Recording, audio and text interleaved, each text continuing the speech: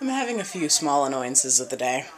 Number one, the channel that's supposed to be showing my favorite veg-out television show, which is The Price is Right, is showing The Case. If you're in Orlando, you know what case I'm talking about. If you're not, you got a quick look. Then, of course, there's other things. You've seen the reference in an animation. The guy that I kind of liked, I'm trying not to deal with anymore. Well, if I'll deal with him if he still wants to hang out. I was just having...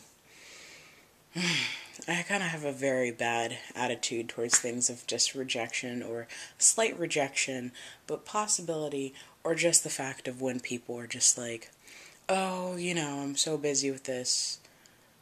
The situation got too complicated, so I got annoyed, and in a matter of speaking, I just decided to get bitchy and see if, and basically that worked in the fact of pushing him away.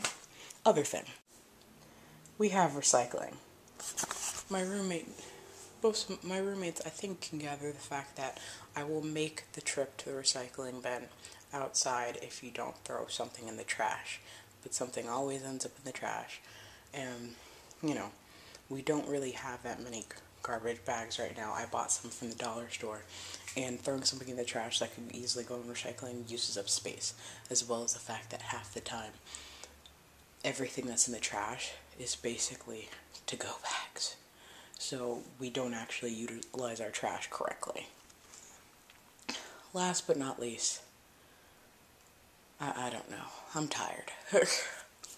It's one of those days I feel slightly annoyed right now. But the biggest thing... Oh, I know what else it was. Hold on. On my other channel a while back I mentioned this, that Warner Brothers was being sued from the tattoo artist. This guy's name is Victor Whitmill, who did the tattoo for Mike Tyson.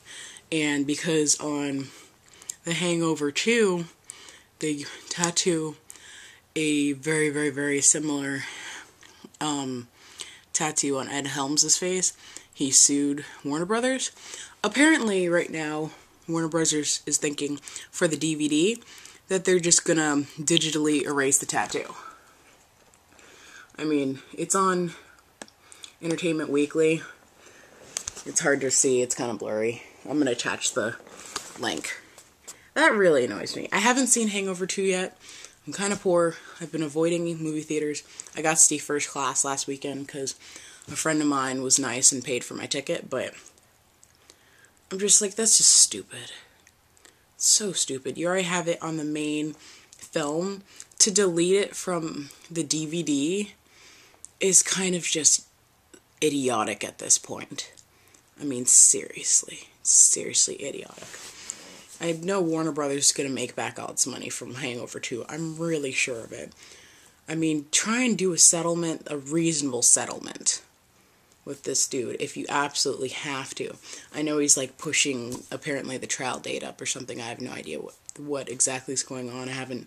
I've read through it, skimmed it really quick, got it to a certain point, but that just makes me annoyed. This is currently my annoyances of the day.